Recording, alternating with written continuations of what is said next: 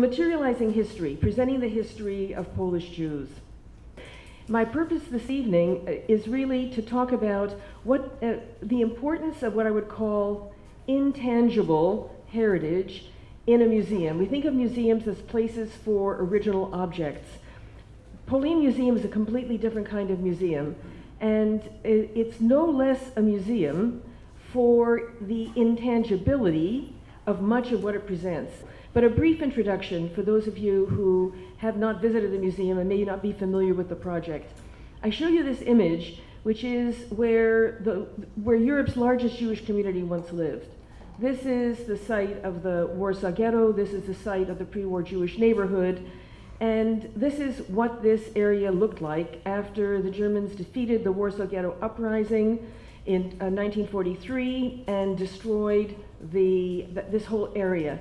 We are literally, physically, symbolically creating this museum and telling the story of 1,000 years of Polish Jewish life on the rubble. And this is our starting point, without an historic building and without a pre-existing collection.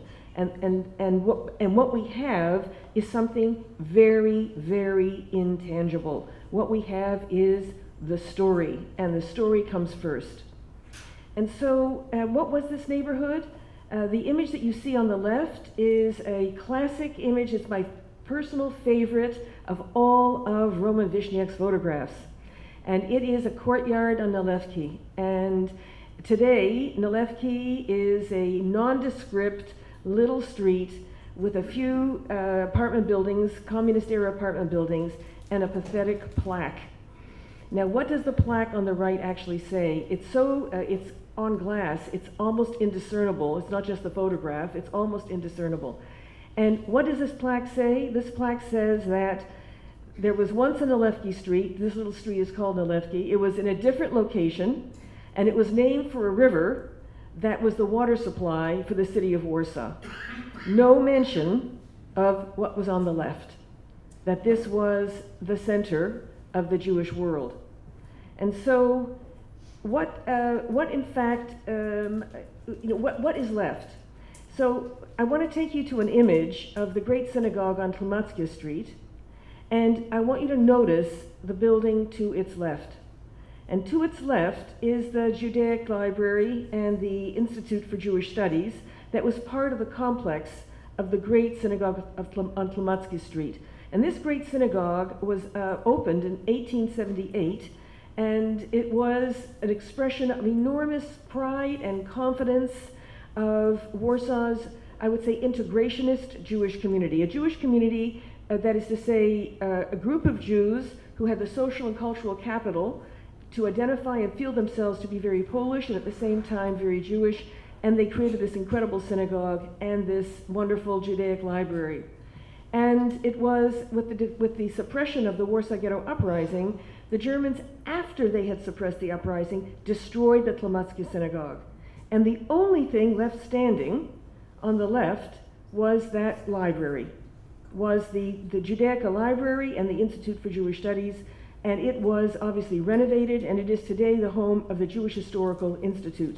And this is also the beginning of the story of the Association of the Jewish Historical Institute of Poland. And I want to say a word about this institution because it's played such a critical role in the creating of Polin Museum. Immediately after the war, I would say, well, before the war, there were 3,300,000 Jews living in Poland. 90% of them were murdered. And of those who survived, most of them survived in the Soviet Union. And they, after the war, many of them came back to Poland, others came out of hiding, and others returned from concentration camps. And there were about 240,000 Jews, more or less, all of the Holocaust survivors in Poland right after the war. And one of the first things they did was to create something called the Central Jewish Committee, which attempted to reconstruct Jewish life. And there was within the Central Jewish Committee the Jewish Historical Commission. And it's from that Jewish Historical Commission that there evolved the Jewish Historical Institute, which is housed in this building. Today it's called the Emanuel Ringelblum Jewish Historical Institute. And it is, if you will, a child of this NGO, the Association of the Jewish Historical Institute of Poland. And that NGO was formally established as such in 1951. And it is a Jewish nonprofit established in Poland. It is the oldest and it is the biggest and most important Jewish philanthropic institution in post-war Poland. And it has two children. One of its children, if you will, is the Jewish Historical Institute, and the other is Polin Museum. And it is thanks to the efforts of the Jewish Historical Institute that the whole idea for the museum arose. And so, to give you a sense of where we're located on the rubble that I showed you at the outset, and we're also located facing the monument to the ghetto heroes, the monument to the Warsaw Ghetto Uprising of 1943. And the image that I'm showing you here shows you in the background the destroyed city of Warsaw. Because a year after the Warsaw Ghetto Uprising, there was the Warsaw Uprising, and as a result of that failed uprising, the Germans destroyed 80% of the city of Warsaw, and you can see the destroyed city in the background. But in 1948, on the 5th anniversary of the Warsaw Ghetto Uprising, there was the unveiling of the Rappaport, the monument by Natan Rappaport, and you can see it being unveiled on the rubble of the ghetto. It's an extraordinary moment, and we actually present this unveiling through newsreel footage that was shot at the time, and it's actually part of the exhibition because we are a site-specific museum and we are on a site of conscience. So a quick word about the forming of the museum, and then I want to turn to the real heart of the idea of, if you will, that the most important asset of the museum is fundamentally intangible. So the idea for the museum arose in 1993 with the opening of the United States Holocaust Memorial Museum in Washington. And Grażyna Pawlak, who was then at that time associated with the Association of the Jewish Historical Institute of Poland, she really had the idea that if there was a Holocaust museum in Washington, there should be a museum of the history of Polish Jews in Poland. And when I think about it, I think to myself, the last thing Poland needs is a Holocaust museum, in the sense that the whole country is already a Holocaust museum, that this is where the Germans built all the death camps, and there's hardly a place in Poland where there is not some sign or some sense of the Holocaust. And so it took a couple of years for this idea to coalesce as a project, and for the association to take it on as a project. And you know, I think the film we saw today and the approach of Rick and Laura to the Gwoździec project, but to many of their projects, but especially to Gwoździec, really exemplifies Polin Museum, which is to say that it is the result of people who were first and foremost idealistic, but not very realistic, which is probably the only way that such an incredible project could happen. And I would say that it was when the chairman of the management board of the association, Piotr Wiślicki, when he took charge of completing the project, that realism set in. And it was really thanks to his brilliant ability to organize and to lead the project to completion that we have the museum that we have today. And I would say that the person who was responsible for really getting the project off the ground and for leading it for the first 15 years was a man by the name of Jerzy Halberstadt. And so it takes people with particular gifts to get a project started and also to actually complete it. Between 2000 and 2004, we developed the master plan for the exhibition, but there was still no museum. It wasn't until 2005 that the museum was actually founded and the architectural competition for the building was conducted. And the founding of the museum was, as Shana indicated, a unique public-private partnership for a cultural institution in Poland. It was the association, the logo was at the very bottom of the list, joining together with the city of Warsaw and the Ministry of Culture and National Heritage. We opened the building in 2013. We had the grand opening with the opening of the core exhibition in 2014, and by the end of 2015, we'd had about 1 million visitors. And that's really extraordinary. Warsaw's a city of about 2 million people. Poland is a country of about 40 million people. This is not New York City. This is not Germany. This is really, I think, very, very exceptional. And we can talk later about why and how and who's coming. And so the critical defining feature of the place, of the location of the museum, is the monument to the ghetto heroes.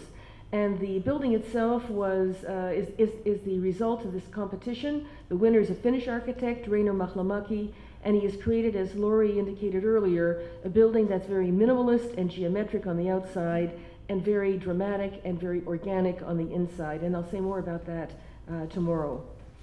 But I want to come back to Naomi Seidman's personal comment at the very, very beginning of our program here today at the Magnus. And I want to just to be very precise, because I was very deeply moved by her father's diary. And it is, as she indicated, the inspiration for our mezuzah, which I will also show you. So after the Great Deportation of 300,000 Jews from the Warsaw Ghetto in the summer of 1942, Hillel Seidman was responsible for gathering up the books from houses now completely empty. Wandering the silent streets with a wheelbarrow, he recalled a friend, Benjamin Wolf Henneles, who had written to him from America just before the war. And this is a quotation from Seidman's diary that's dated January 15, 1943. And this is just a couple of months after the Great Deportation. Quote, "There are moments, especially on Sabbaths and holidays, that I wish I could kiss the cobblestones on Nalewki." And you saw that courtyard on Nalewki, you have a sense of it. Seidman continues, "And I recalled what Albert Londres, author of the book The Wandering Jew, once wrote me. When Elijah the prophet will have to announce the coming of the Messiah, where will he place himself to blow blasts from his shofar, his ram's horn?"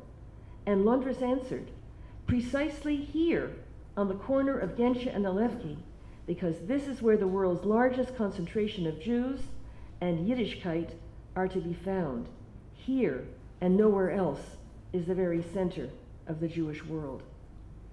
And so, when it came time to make a mezuzah, we had a mezuzah contest in November of 2013, and I was on the jury. And of course, all the proceedings were in Polish, so I needed to be coached a little bit. But in any event, the winner is the mezuzah that you see on the right.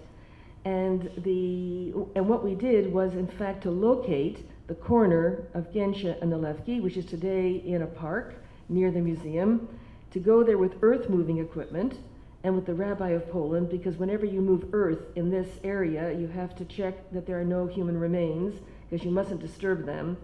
And this bulldozer excavated down to the foundation of a pre-war tenement and extracted this brick, which was then cut in half, hollowed out, and then the parchment was put inside, and the chief rabbi of Poland, Rabbi Michael Shudrick, he installed it on the day that we opened the building to the Jewish community, and that preceded the formal opening of the building in 2013.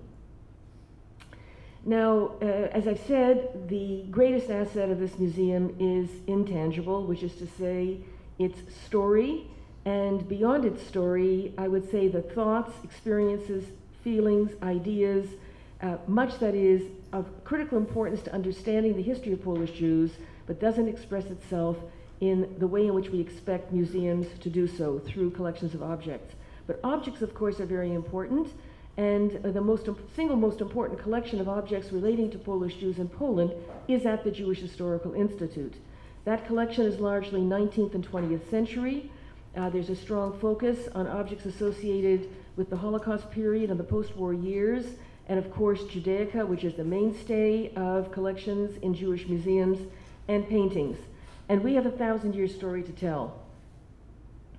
In addition, there's a very, very important collection, and this will give you a sense of the challenge, which is to say that we started without a collection, we formed a collection specifically for our core exhibition, but you can imagine how you form a collection for this 1,000-year story on the one hand, and in terms of there even being any objects even being available, and most of the kinds of objects that we would be interested in showing are in existing collections.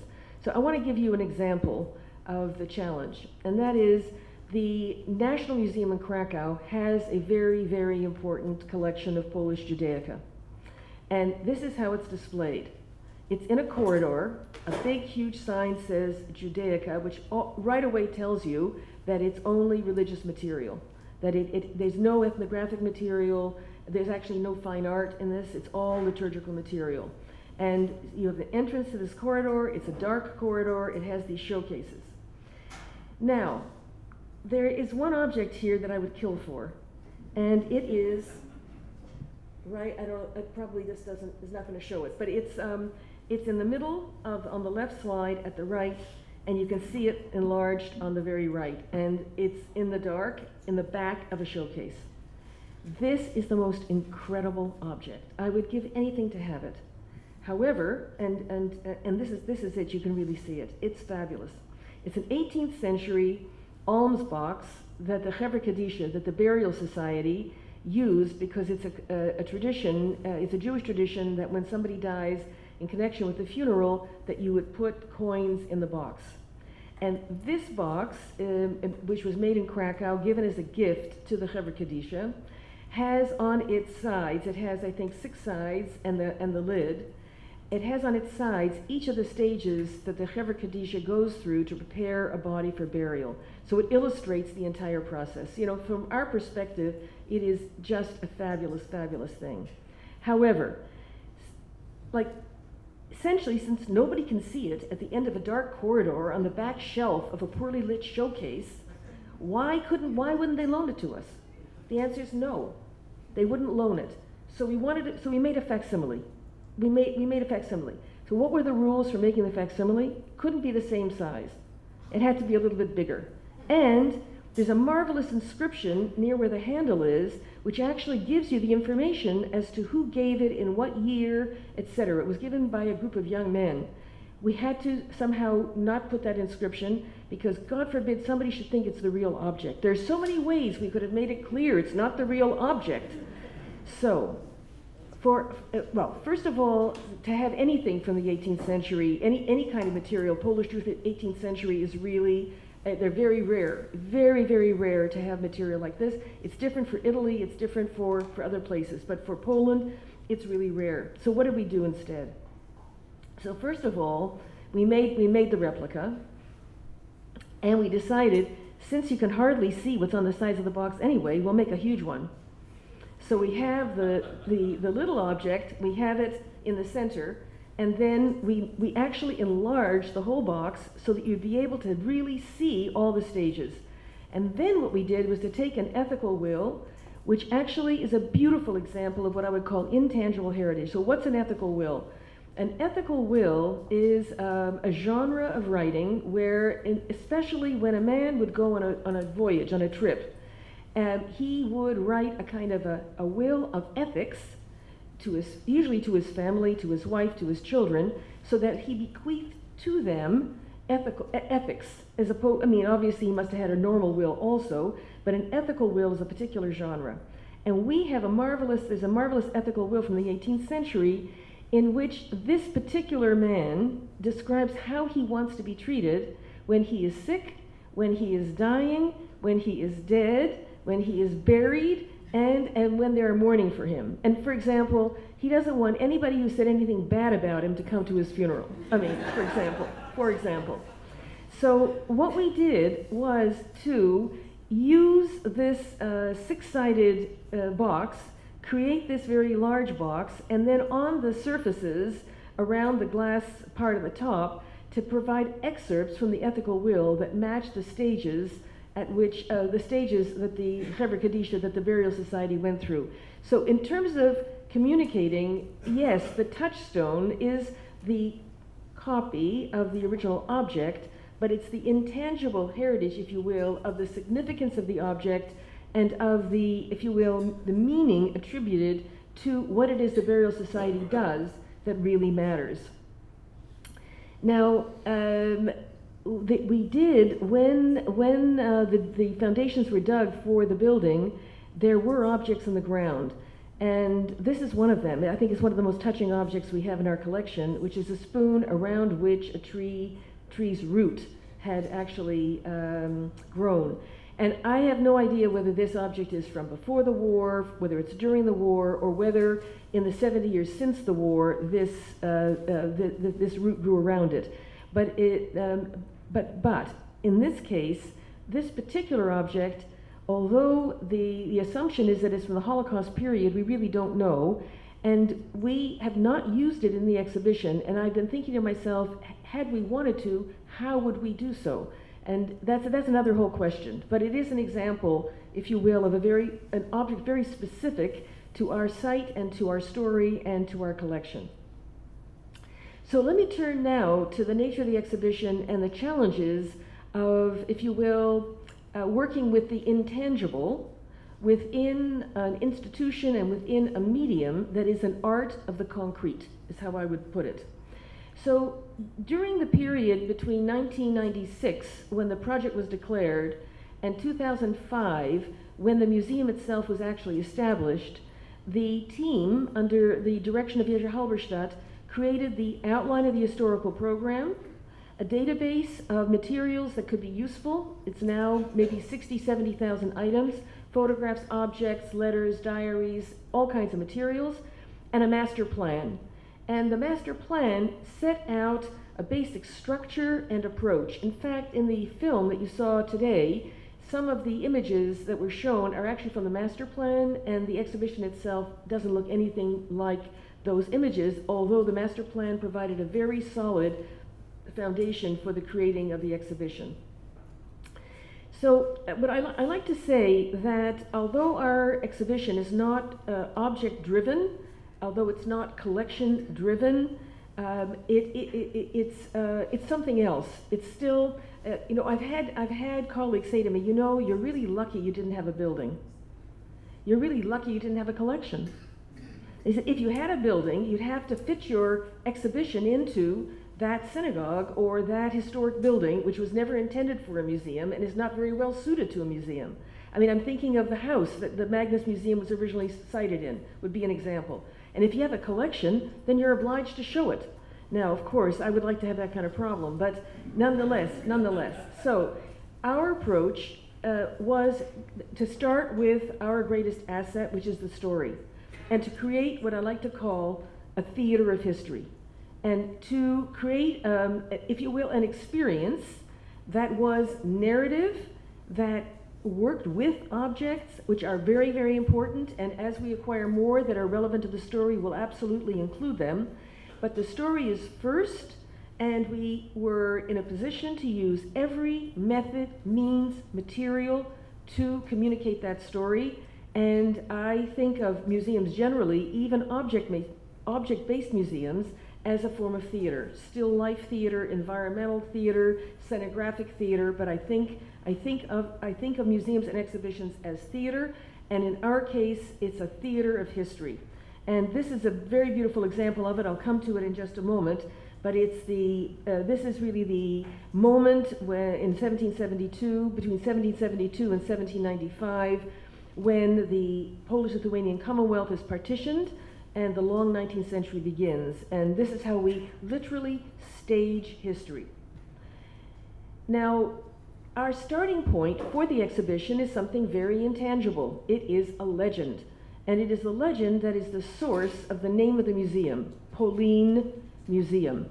And I think in the film today, Antoni Polonsky explained the meaning of Polonia, which is another name. And we take, this is a legend, and we take the version as retold by Agnon, the Nobel laureate in Hebrew literature.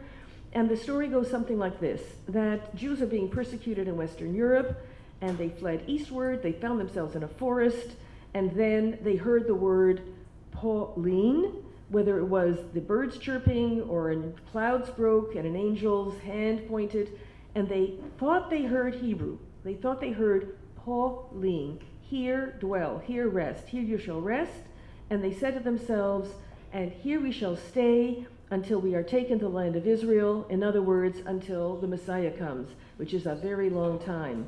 And so this is the story. This is what we wanted to do, was to, in a sense, create a priming experience for our visitors so that they would, in a sense, leave behind their everyday world and prepare themselves to enter into this theater of history. And we wanted to do it by starting with a very poetic forest, with a space of historical imagination, a space where we could, in a sense, hear how Jews told themselves or tried to imagine for themselves how they came to Poland and why they stayed. It's a very counterintuitive way of beginning this story.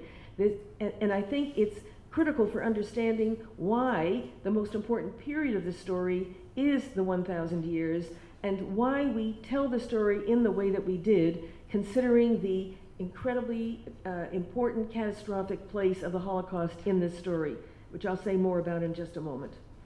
So let me start with the first almost 600 years. Let's start with the first historical gallery. We come down a grand staircase, we enter the forest, we encounter the story, the legend of Polin, and then we cross a threshold between legend and history as we enter the medieval gallery. The medieval gallery covers the period 965 to 1507. That's more than half of the 1,000 years. It's more than half of the millennium. What precisely exists in the world, not that we can find, we can get, but what in the world exists that was made in Poland, made by Jews, or relates directly to Jewish life? What exists? Exactly two kinds of objects: tombstones and coins. Now this coin here looks very exhibitable, except it's the size of a penny. Here it looks like the wheel on a truck, but it's not. It's this big. Now these coins are wonderful. They have Hebrew inscriptions on them. They're a sign that Jews were involved as administrators of the royal mint. And the tombstone, this is the earliest tombstone that we have from Poland. It's actually from the Wrocław cemetery. At the time, in the 13th century, Wrocław was part of Poland, and it's dated 1203. And it's very interesting because it's a tombstone for I think it's called David, son of Sar Shalom, which suggests that he was actually a Sephardic Jew, had a beautiful voice, which suggests that he was a cantor. And so it's a great tombstone. And there are several others. But you cannot make an almost 600-year story out of coins and tombstones. And so we really had to find another way of working. So I want to show you how we essentially took inspiration from what I would call the immaterial and intangible assets that we had at our disposal. And so the first thing that we did was to go to our sources. And what kind of sources tell you something about Jews in this very early period in the Wild East? What kind of sources do you have? You have, especially important, are the letters that rabbis wrote to each other, and especially the letters that were sent about what was going on in the Wild East, that were sent to the rabbis in the Rhineland, which in the medieval period was the center of Ashkenazi Jewish life. And so the first thing we did is we went to that correspondence, we went to travel accounts, to chronicles, to legal documents, and we extracted stories from that material that we thought could really communicate this, help us to communicate this history over this almost 600-year period. That was the first thing. The second is we took illuminated manuscripts, Ashkenazi illuminated manuscripts from this period, largely from the Rhineland. And the third thing we did is we went to two of Poland's most famous comic book artists. This is Jezie, this is George the Hedgehog, and this says Nie dla dzieci, not for children. Well, actually they make a very, very popular comic book for kids, but they also do adult comics, and they're wonderful comic book artists. And we said to them, take our stories, take these medieval illuminations. We gave them also illuminations from Christian manuscripts and from Hebrew manuscripts, and we said to them, illustrate our stories. And then we hired 3 conservators that specialize in the conservation of Polish churches, medieval, Renaissance, wonderful Polish churches, and that restore the painted interiors. And we said to them, paint the walls. And so here this guy, I don't know why he's wearing camouflage, but in any event, that was how he worked. And in his case, he actually projected the drawings on the wall and then traced them and then painted them. And this is the kind of result that we got. Now, there are a couple of things I want to say about this, because I think it really goes to the heart of our story. So first of all, as a result of this approach, we created a 100% literally hand-painted, hand-gilded gallery. And you don't expect that in a multimedia narrative exhibition. You expect everything high-tech, projections, films. We have that too. But this is a handmade gallery. That's the first thing. The second is that, and you can not see it as well as I would like, but we have quotations from those primary sources, and they are illustrated. And so within about 2 meters of coming into the medieval gallery, you encounter 3 extremely interesting stories that are from the rabbinical responsa literature, from these the letters that rabbis were sending. Because the rabbis in the Rhineland were worried that these traveling Jewish merchants that were wandering around the Wild East, that maybe they weren't being observant. So you have, for example, on the right, you've got 2 gentlemen with swords. It turns out that on the Sabbath you can carry weapons, but the question was whether you can unsheath the sword on the Sabbath. Or in the middle, you have 2 people repairing a wheel. And this is a story about Jews who were on the road. It was Friday, the wheel on their wagon broke, and they had a dilemma. Should they stay 24 hours and wait until the Sabbath was over and repair the wheel, or should they repair the wheel, go on to the town, arrive after the Sabbath starts, and violate the Sabbath? So I don't know, what do you think they did? What do they do? They repaired the wheel, and they got to the town, and the Jews in the town were furious, wouldn't let them into the synagogue, and it's a whole story. And then on the far left is another very interesting story. So in other words, some traveling Jewish merchant was going by, and or sometimes it would even be somebody with more religious training, and the people, the Jews living there said, listen, we've got a problem. We have a mikveh, but normally it's from a cold spring, and our spring is got hot water. Is that okay? So these are the kinds of cases that turn up. And what we did was to present those stories in the original Hebrew with Polish and English translation, with these illustrations that were made by our comic book artists based on medieval illuminations and painted by our church conservators. And so, and the style of the illustrations changed because it's a almost 600-year period. They changed, so that the ones from the earlier period are consistent with illumination from the earlier period. And then this is our hand-painted gallery, and also hand-gilded using real gold and traditional gilding techniques.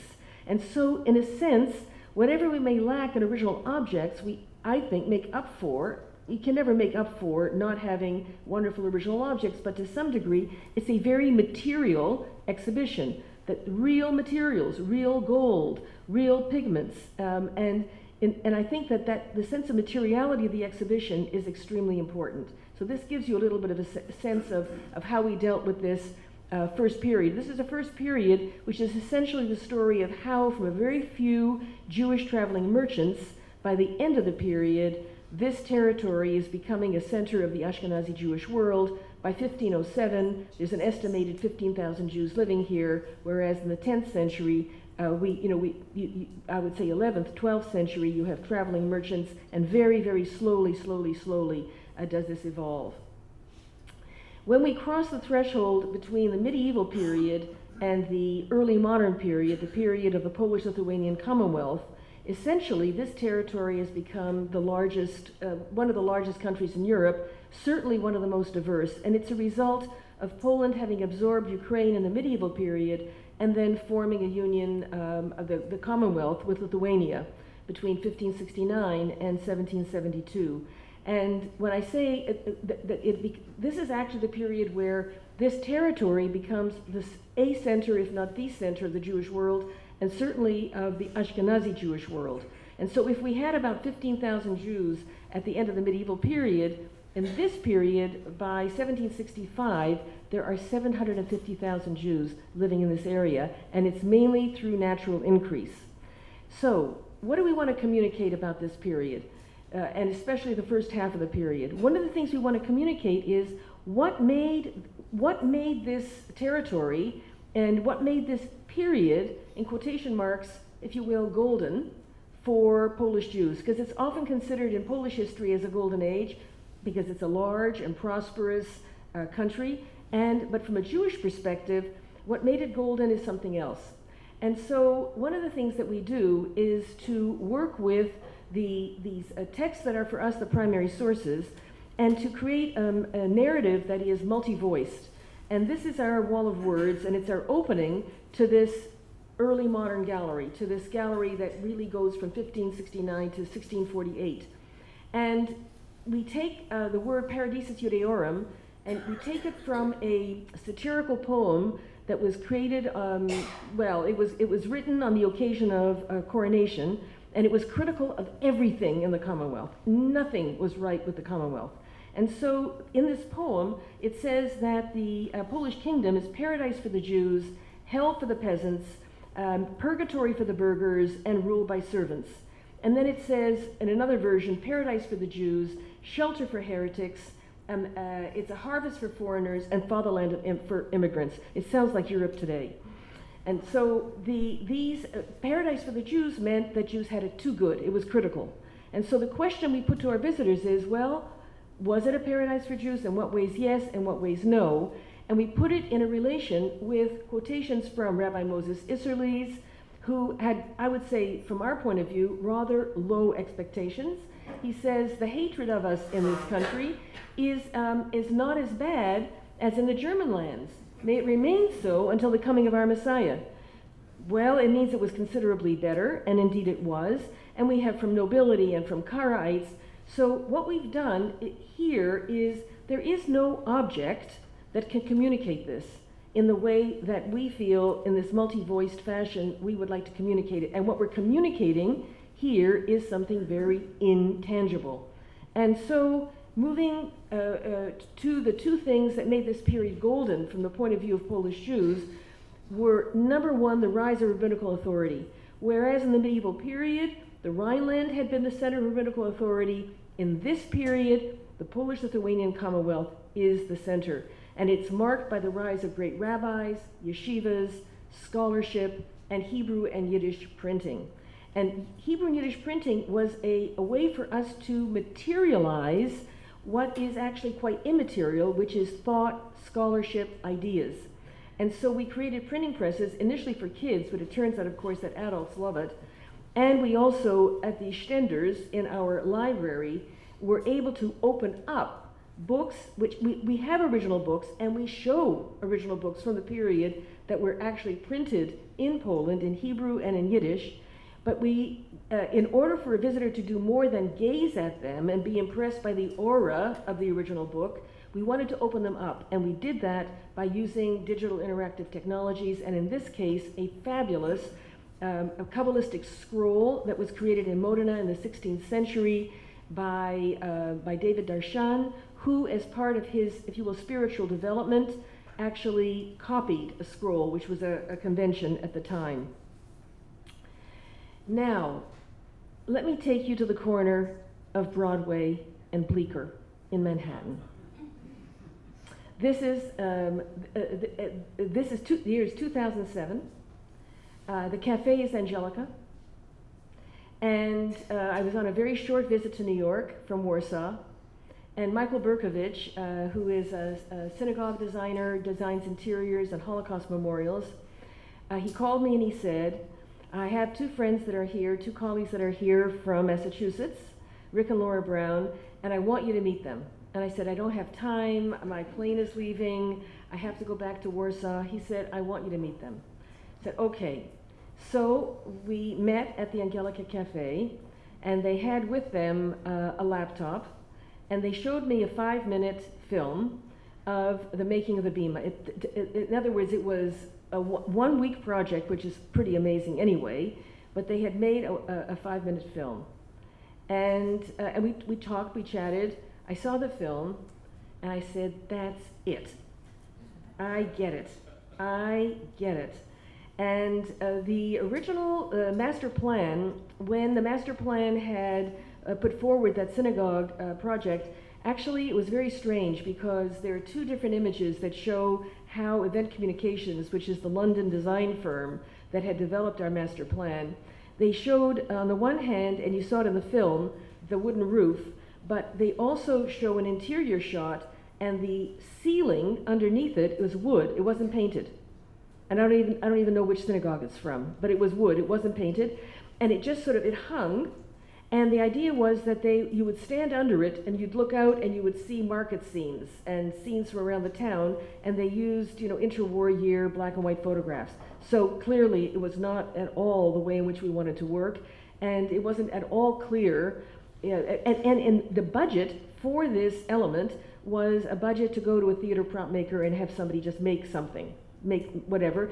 And actually at the point that the building was designed, there was no plan to create an opening in the floor for this. We were lucky enough to have decided to make this structure at a moment where it was still possible to create this opening. So, but in any event, it was clear to me that this was the most brilliant approach to, if you will, creating a new kind of object. That's what I call it. I say the issue is not whether it's real or not real. The issue is not whether it's an original or a copy. This is an actual object, but of a new kind and of a different kind. And what defines it is the process by which it was made. It was the approach to the making of it that defines it. So so I came back to Warsaw, and I said, okay, this is what we have to do for our synagogue. And the answer was, why would you do it that way? And what will it cost? And it's too complicated, and we can't do it. And the turning point, I would say, was, I don't know why Yesha Halberstadt agreed, but I think probably because otherwise it wouldn't stop insisting and complaining. And so he said, okay. He said our project manager, Robert Supel, he said it's okay for him to take his car, and me, and Rick, and Laura, and to drive around Poland. Essentially, Yesha thought we would prove that the project couldn't be done. So we were to drive around Poland, and we were to visit different synagogues and visit different towns to determine whether or not they would be willing to receive us to do this project. And he was convinced that it wouldn't work. So we did. And Robert, who I think was neutral, by the end of the trip, he was completely sold on the project. And as you can see from the film, Rick and Laura are completely charismatic, and it's impossible not to be completely sold on their idea, which is a brilliant idea anyway. So now I had an ally. And together, and at this time actually, Supel was taking a course in cultural management, and he had to do a project. He decided to make a business plan for the Gwoździec project. So between the two of us, we managed to go until we found a donor, Irene Pletka, who, when she saw this project, she said instantly, I'll support it. And once we had her support and we had Robert's business plan, and somehow or other we prevailed. And that was 2007. And it wasn't until 2011 they were actually able to put the project into effect. It took us from 2007 to 11, so that's 4 years, even more than 4 years, to really make it happen. And so, of course, this is the project, and I wanted to say a couple of things about it that weren't apparent from the film, but that also are in response to some of the questions that came up afterwards. So as you know, for those of you who didn't see the film this morning, we did the timber framing in Sanok in an open-air folk architecture museum. We worked from documentation. In fact, the earliest documentation is from 1890, from Karol Machkowski, who, as his doctoral dissertation, he was an artist but also an architectural historian. He began making his documentation in 1890, and he continued along through the first half of the 1890s. Alois Breyer, a Viennese architectural historian who made, as we showed in the film, hundreds of architectural drawings, cutaways, cross-sections, floor plans, color studies. And then, of course, the reassembly and hoisting of the structure. It's 25 tons, and suspended from those cables that you can see. And the painting of the elements in all these different towns. On the left with Rabbi Shudrik, and all these different painting workshops in Wrocław at the White Stork Synagogue.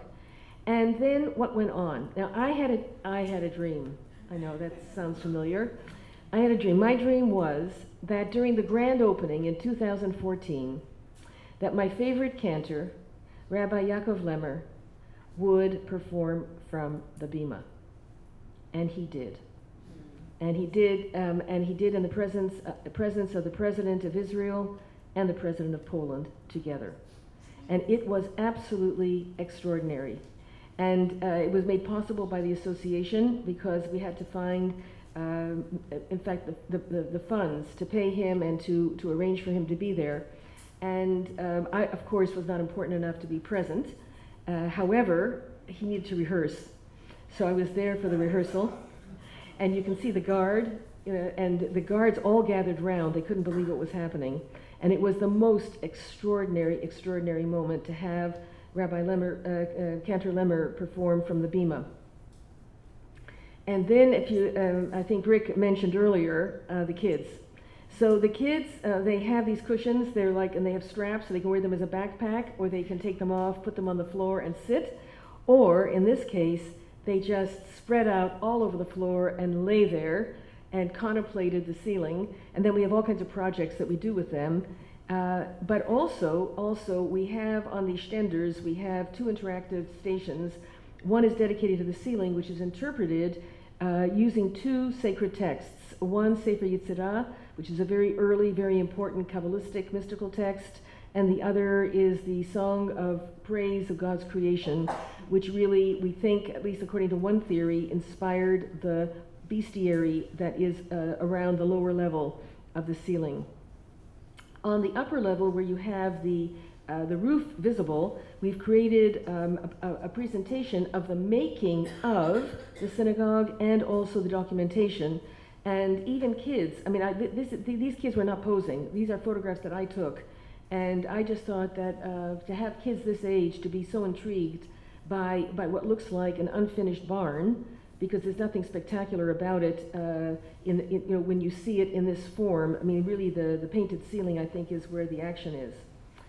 So let me turn now to another example, and this time from the 19th century.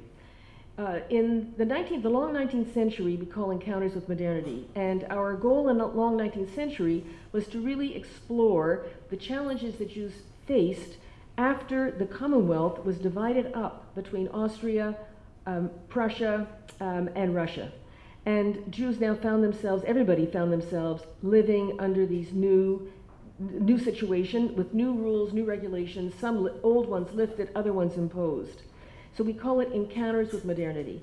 And among the encounters with modernity are, of course, the Jewish Enlightenment, but there are also encounters that Marcin Wojcinski, who was a lead historian for this project, calls defensive modernization. That is to say, those who defend tradition, but in defending tradition, actually create something new. In other words, it's modernization that is created in defense of tradition. I know it sounds like a paradox, but Hasidism is an example, and the modern yeshiva. So when the historians for the 19th century said that we had to present the modern yeshiva, I said to myself, you know, how are we going to interest the 15-year-old Polish boy? That's our hardship case. How are we going to get him interested in the modern yeshiva, meaning, you know, from 1803, the yeshiva of Volozhin, the yeshiva of Mir, the Telz yeshiva. And I said, okay, you insist, fine. I said, give me the material. They said, well, there are no photographs, there are no paintings, there are no objects, there are no drawings. Yes. So what do we have? What we had, and what we had was incredible, completely intangible. What we had were memoirs, diaries. We had accounts by the students who were in these yeshivas and people who visited them, who were so amazed by what they saw, and they described what they saw so vividly, because these were yeshivas where the study of Torah for its own sake, not as preparation to be a rabbi, was a principle, and the idea was that if you studied Torah, or if in the yeshiva, the study of Torah went 24 hours, that somehow the redemption would be brought more quickly. And so the methods of study were new, the role of the head of the yeshiva, they were private institutions, they were incredibly important. So what we did was we took those diaries and we took those accounts and we created a script from that original material, and we created an animation, a film, of 24 hours in the Yeshiva of Volozhin in 4 minutes and 45 seconds. And it goes something like this. So just a second. Yeah. Okay, just a moment. Okay. So we did two things. One is that in the studio, on the computer, we created the scenography. And the only image we had was the exterior of the building of the Yeshiva of Volozhin, which was very impressive. If you have 250 young men studying all at the same time in a big hall, that was definitely something new.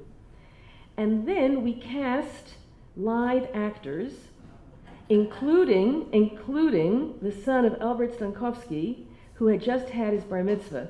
This is a kid, a Jewish kid that was born and raised in Poland, just had his bar mitzvah, and he is one of the yeshiva boys in our yeshiva film. And we painted the actors. And we shot the actors in a green room, against a green screen, because when you do that, you can then take the film and you can put it together with this scenography. Whoops.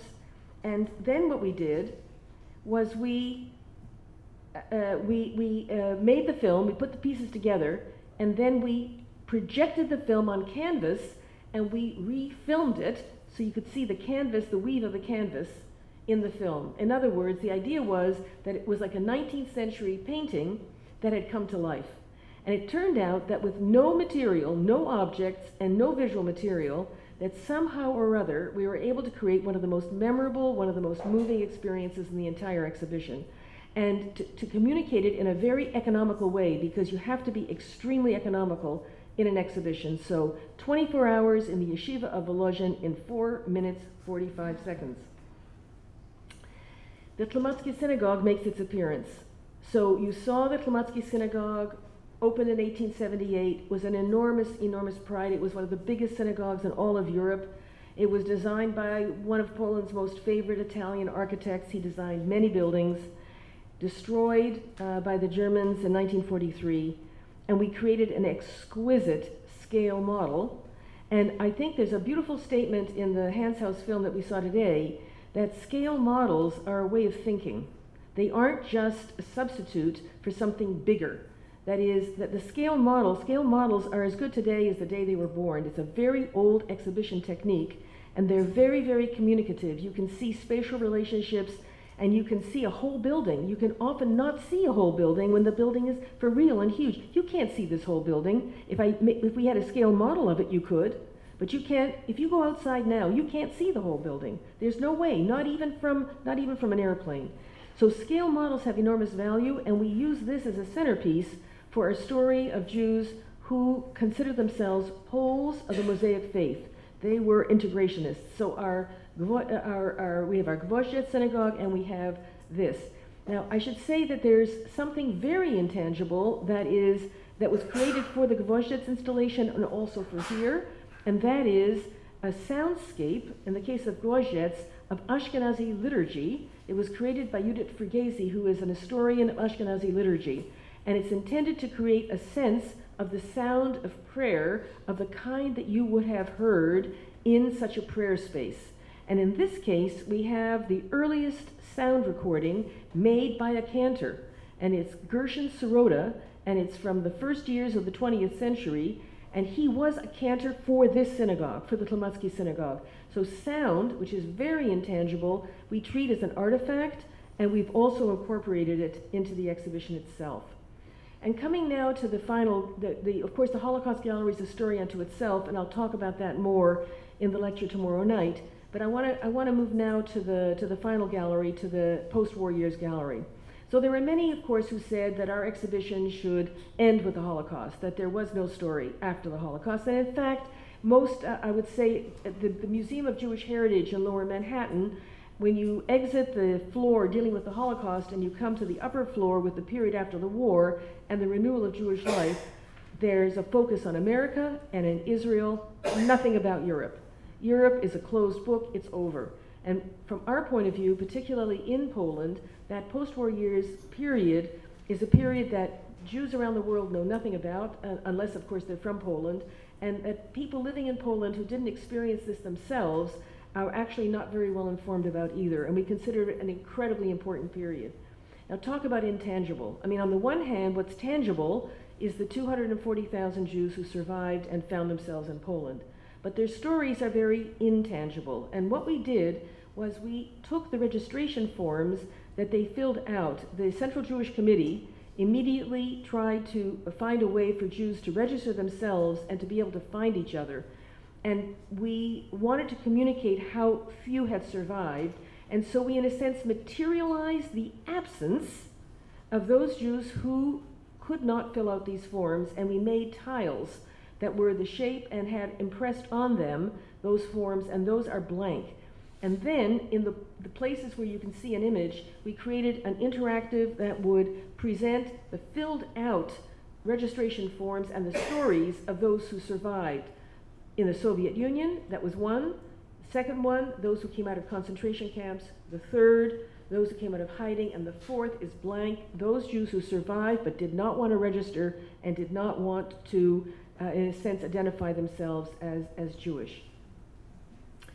The Warsaw Ghetto, the monument to the Ghetto Heroes, which defines the site on which on which the museum stands, is itself very tangible. But what's intangible, in a sense, is the unveiling of the monument and the ceremony around it. In other words, performance. But it's captured in a medium, in this case, newsreel footage in film, which is a different kind of artifact. Digital artifacts are a certain kind of artifact. Film is a certain kind of artifact. And this is our way of trying to communicate what it would have been like to have been standing there in 1948 when the monument itself was unveiled, and how the commemoration of the Holocaust developed from the immediate post-war years forward until the present day. And then we come at the very end to the renewal of Jewish life on a small scale and the enormous interest on the part of the Polish public in all things Jewish. And it's here that we present interviews with Jews living in Poland today, answering questions. And again, short of having living human beings, we're not going to have a Jew in a box, as they had, and actually that's a very interesting exhibition. And I want to just add that at the Jewish Museum in Berlin, they took an exhibition from the Jewish Museum in Hohenems, which was an exhibition loosely titled "Everything You Ever Wanted to Know About Jews and Were Afraid to Ask." And so what the Jewish Museum in Berlin did was to refigure that exhibition and to add the podium with the Jew and the box. And apparently one of the journalists came one day on a Sunday, because I think it was like a 2-hour Sunday event, came one day on a Sunday with a Holocaust survivor and was very curious how his friend, the Holocaust survivor, would react. To his surprise, the survivor walked up to the box and sat down with a young man in the box and took questions, which I think is really extraordinary, absolutely extraordinary. So we're not going to have a Jew in the box, but the ways in which Jews living in Poland today think about Poland, Jewish life in Poland, a Jewish future in Poland, and who they are, is very important and very intangible. And so we asked a set of questions, one of which I would never have thought to ask here, for example, or anywhere in North America or Israel, and it's the question, did you always know you were Jewish? And the answers are across the spectrum, and we have about 20 different people responding to these questions. And what I want to do is to end with our Polish wooden synagogues.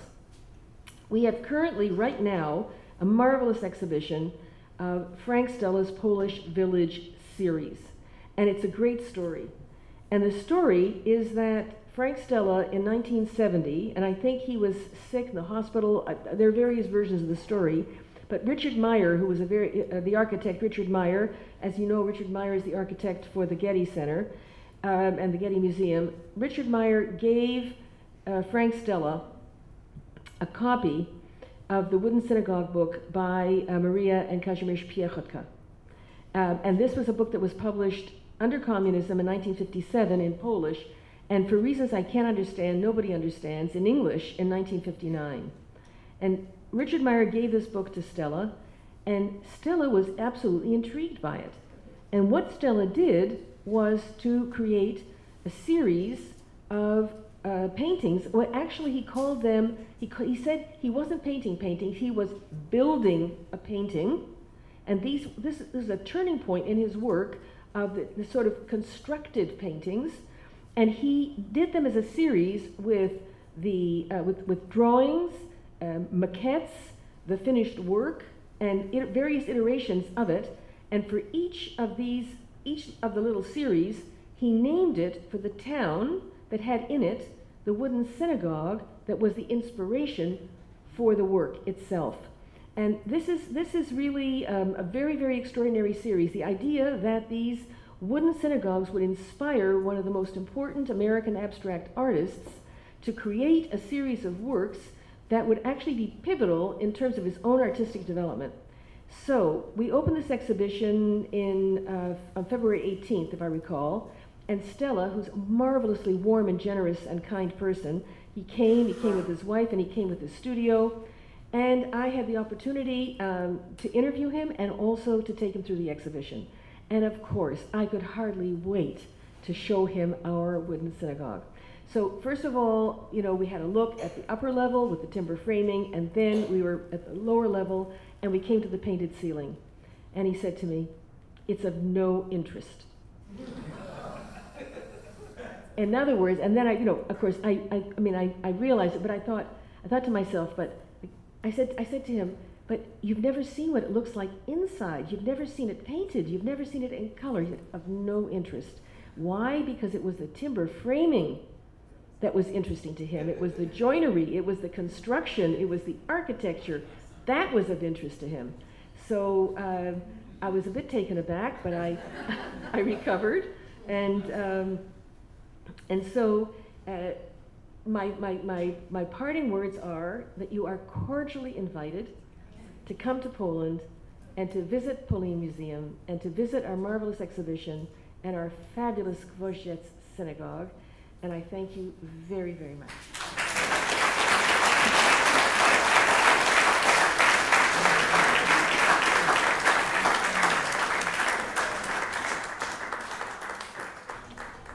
Yeah. Did you ever show the cantor performing in the... Did we show the cantor performing? No, because I think that the whole thing wasn't recorded as such. It was the presidents were walking through, he performed, but no, unfortunately. But I would, maybe there'll come another chance. Maybe there'll come another chance. I would love to have him do a concert from the Bima. He's on YouTube. Yes, he is. Lemmer's on YouTube, and he's a wonderful person. He's a marvelous person. Could you say something about the demographics of who visits your museum? The demographics of who visits the museum, I would say that in the winter, it's about 70% Polish, 30% international, about half Jewish, half not. In the high season, the estimates can be even 50, 60% Polish, 40, 50% international, again, about half and half.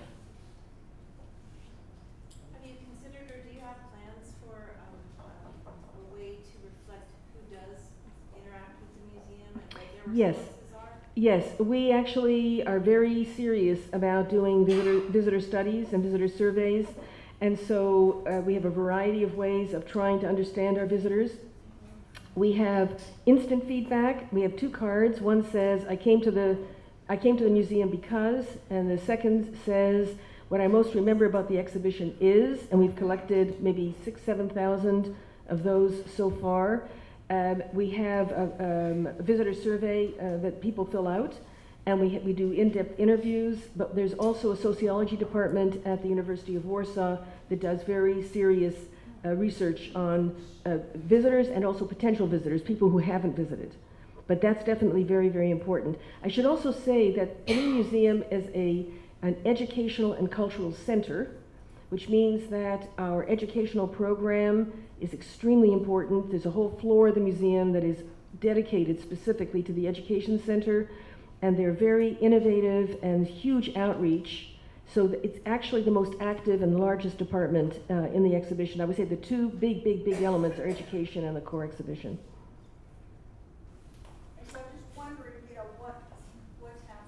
Okay, so there are at least 2 questions there. One has to do with how Jews experience the towns their families came from, and the other has to do with Poles in these towns coming to the museum.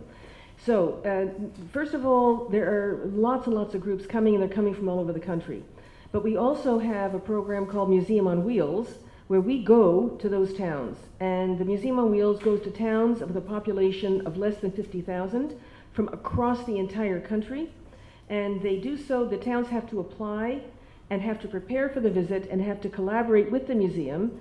And the intention of those visits, our Museum on Wheels is like a big container that opens up, is to work with the town to recover the Jewish past of the town and to work with, not only with school groups, but also with the communities that are with the town itself that's living there. That's the first thing. The second is that there's a wonderful film that I would recommend. There's several films, but one in particular called A Town Called Brustek. And it is a film that was, it's really about Jonathan Weber, a very interesting person, a professor from the UK living today in Krakow, who decided to go back to his grandfather's town, because he himself was born in the UK and so were his parents, to go back to his grandfather's town and to restore the cemetery. And what's extraordinary about the film is the way in which he got to know and engaged and worked with the local community and their response and their investment. When they finally opened the restored cemetery, he had chairs for 50 people. He figured 50 people would come. The entire town came. Hundreds of people came. And I can only speak from my own experience. My father was born, my parents were born and raised in Poland, my mother in Brest-Litovsk, my father in Opatów, a town between Krakow and Warsaw, a little closer to Krakow than Warsaw. And my father, on his first visit in 1988, was very nervous, and there was nobody around. It was a hot summer day, and he couldn't leave fast enough. And then when we returned in 1995, he got to know one young man in the town who took a great interest. And over the years, what developed was an interest in my father coming to the town and showing his paintings there, which we did in the county seat. And the way in which the town received him is just exceptional. And Swab Greenberg made a very beautiful film called Paint What You Remember, which is about my father going back to his hometown and how he was received. So I think that there are many different experiences, but much has to do with the way in which those of us whose families come from these places, when we go to these places, how we engage with those who are there, and not only, and particularly the effort that we make, in a sense, to, how can I say, to prepare and establish some kind of relationship with those who are living there now. And of course, the experiences vary. Some of them are awful, but some of them are really wonderful and very, very inspiring. So thank you, Barbara.